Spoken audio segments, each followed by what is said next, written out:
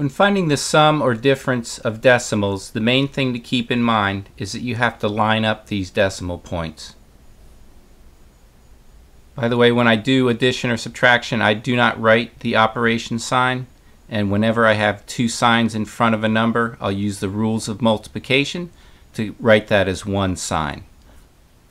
With the first problem, the signs are the same, so we'll be adding. I usually put the larger number on top. And notice I'm careful to line up the decimal.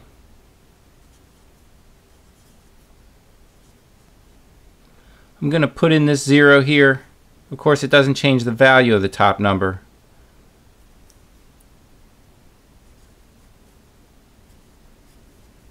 Carry the 1. Bring the decimal straight down.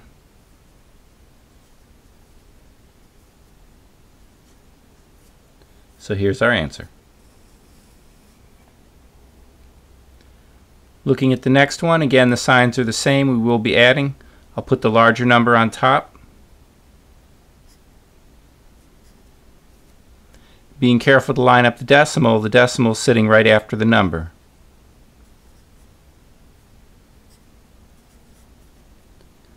So I'll write it, and I fill in these spaces with zeros, even though since we're adding the signs are the same, it's really not going to matter. Decimal comes straight down. And there's our answer. On this problem, the signs are different, so we will be subtracting.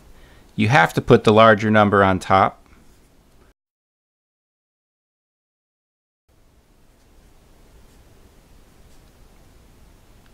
I'm careful to line up the decimals. I'll put the decimal in, and I can't subtract from error, so I have to put in the zeros at this point. The larger number is positive, my answer will be positive. Again, I don't put in the operation sign. So we have to borrow from way over here. Keep borrowing. Keep borrowing. And finally,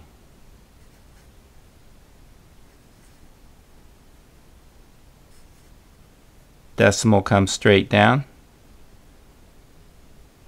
I should say it lines up. It doesn't physically come down. It just lines up.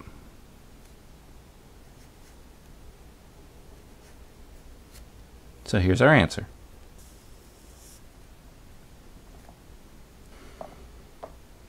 Here the signs are different. We will subtract. You have to put the larger number on top. I'm careful to line up the decimals. So now I'll put in the decimal. You can't subtract from error. You have to put a 0 here. And notice the larger number is negative, so the answer will be negative. Have to borrow. Decimals line up.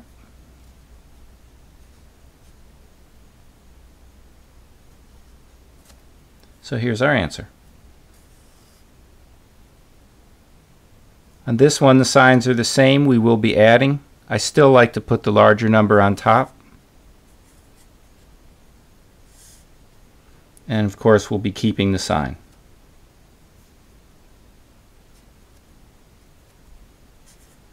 Line up the decimal.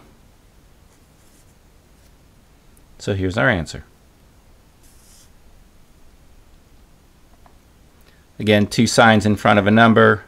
I'll use the rules of multiplication. Negative times negative is positive. Bring down everything I haven't used.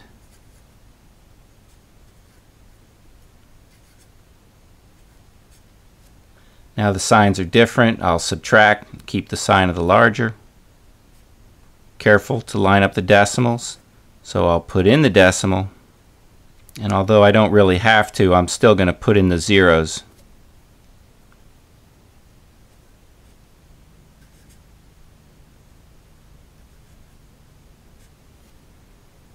So here's our answer.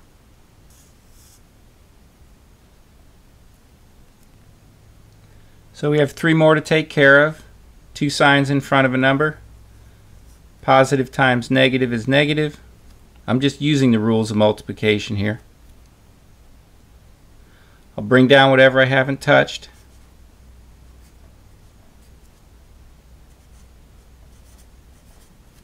Now the signs are different. We will subtract and we'll keep the sign of the larger. Careful to line up the decimals.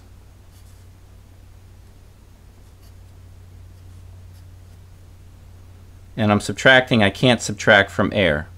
So I have to put in the decimal as well as the zeros. And again, our answer will be negative. Have to borrow from all the way over here. So that's 10, but you have to borrow. You have to borrow. Keep borrowing, and we're finally there. So line up the decimals. 9 subtract 6. Bring down your 9, and that 4. So here's our answer. Again, 2 signs in front of a number. I use the rules of multiplication. Negative times positive is negative.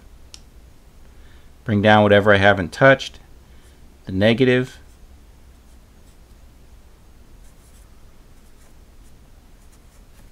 Here the signs are the same. We'll be adding, and the answer will be negative.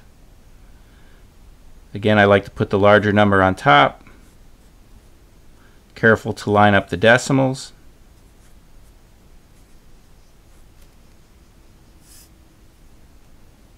I'm going to put this 0 in just as good practice. I know our answer is going to be negative.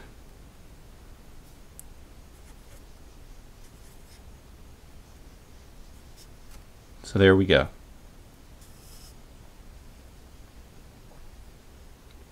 Finally, our last one. All the signs are positive. We'll be adding. We have to just be careful to line up the decimals.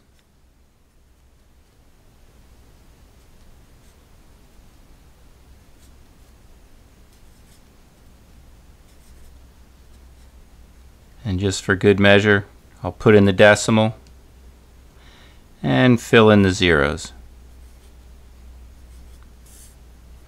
So this gives us a 5. Decimals are lined up. There's our answer.